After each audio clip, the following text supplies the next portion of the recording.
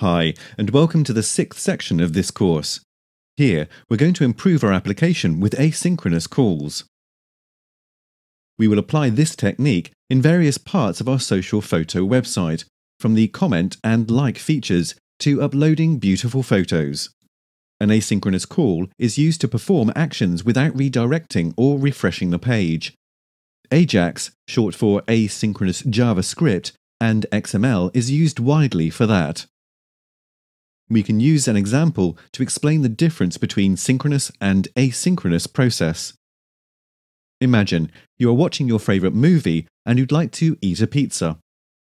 A synchronous process forces you to pause the movie, go to the kitchen, prepare the pizza, bake it, and when ready, continue with the movie. The asynchronous way is to order a pizza so someone else will bake it for you and it won't interrupt your movie. So, what's the next step? Eating a pizza? Maybe later, but now we can update the Publish a Post feature, implementing an Ajax call. In this video, we will go through some theory about client-server communication and why it is so cool to work with this technology. The idea is to publish a post directly from the homepage or dashboard. The workflow can be described with this mock-up. When the user clicks on the published link, a model window appears with the post form. The user fills and submits the form. The modal disappears, and a post is created on the page. To make it work, we build a REST API. REST stands for Representational State Transfer, and it's an architecture style to represent client-server communication. In this schema, you can see a summary of the most used methods and HTTP status codes for CRUD operations. Before going further, I suggest downloading the code related to this video. To enable the modal, we must install the bootstrap.js file present in the Bootstrap bundle in our JS folder. The Bootstrap file was downloaded before. Then we can use a simple HTML modal window like this one. You can notice that the modal contains the form post code inside. We are always using the CSRF token, but in a different way. Because the modal can be used in many pages, it's better to create a CSRF token inside the view instead of passing it through the controller. How do we do that? Opening the app.php file, we can simply inject a global variable for our CSRF manager class into the Twig template engine. Before continuing with the modal, let's inspect the homepage controller. As you can see, the page will fetch every post present in the database. Let's open our dashboard. We notice that it is quite similar as before, but it will fetch the posts ordered with the newest first. This line defines the order in the select statement. Another file that has been changed is the base template. In these lines, we put some links behind the firewall, and here there is the HTML code to open the modal window. On the top of the file, you can notice the bootstrap.js file inclusion and a new JS file. This new file is called script.js and will contain all the JavaScript code to perform Ajax calls.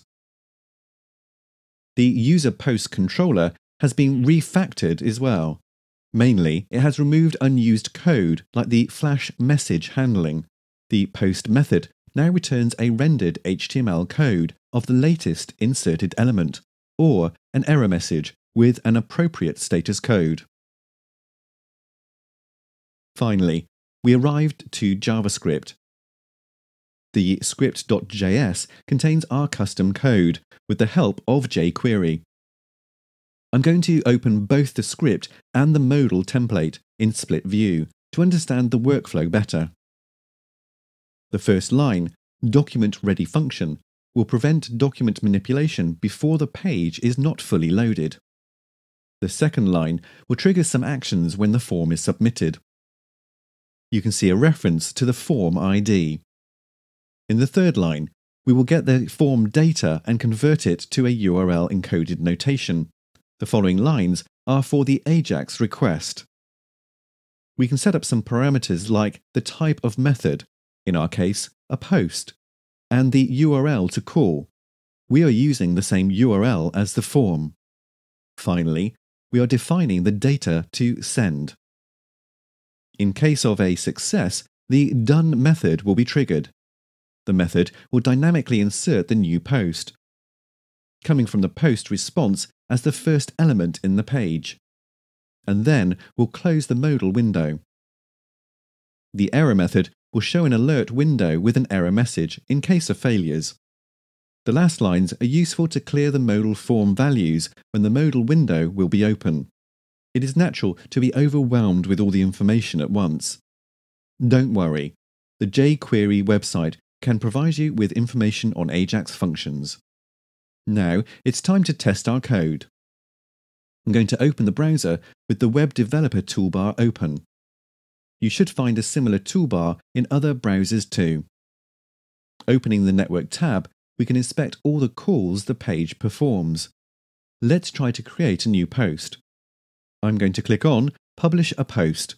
The modal appears, and I'm filling the form with some data. Now I'm going to press the Publish button, and we should see a post request in the Network tab. Here we go. The post request returned status 201 and the HTML, which is perfectly inserted on top of the page. Let's try that again without filling in the title. As you can see, the response is 400 bad request, as the request is malformed. In this video, we saw how to perform an Ajax call.